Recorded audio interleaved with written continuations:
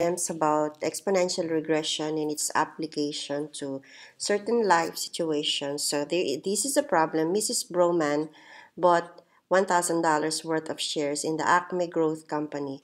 The table below shows the value of the investment over the 10 years. Okay, so this is like number in dollars and the number of years. Maybe like this is 2000 to 2010. Okay, so if you have 2000, represent it as 1.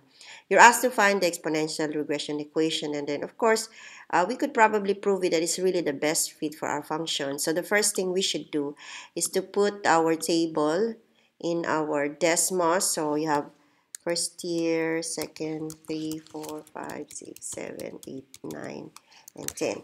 Okay, and then our values. It's really important that you are accurate here because you change one number and you change the equation.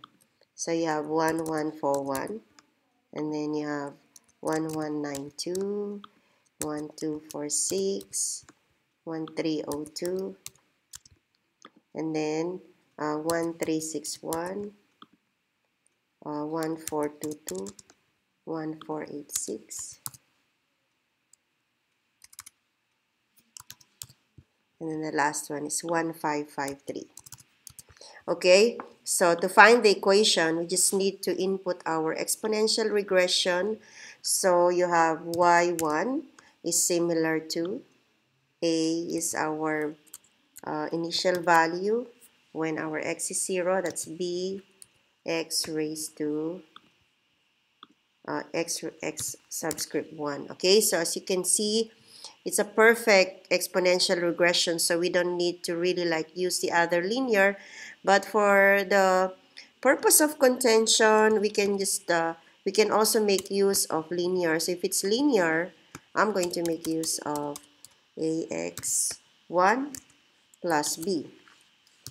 And it's also like a good fit for an equation, but as from the previous, we have found out that 1 is the perfect regression that would tell us that it's the fit equation for our function, and we have proven that it's really it because the regression analysis is 100%.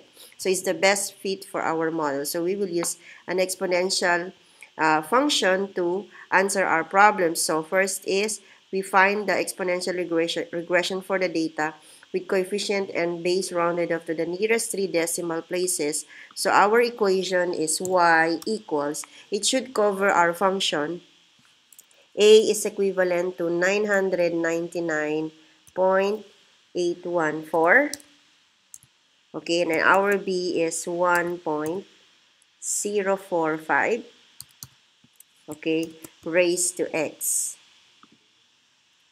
Okay, and as you can see, it's going to cover our equation, meaning we did the right thing in modeling our exponential equation. Now, we are now in solving the last question of the problem. Now, you're asked to predict to the nearest dollar the value of the Roman's investment after 11 years. So, it means that our x is 11. So, all we have to do is to copy this.